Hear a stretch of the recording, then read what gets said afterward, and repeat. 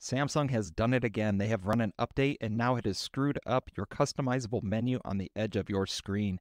That menu is called an edge panel, and here's how to fix it from disappearing every time you open a new app.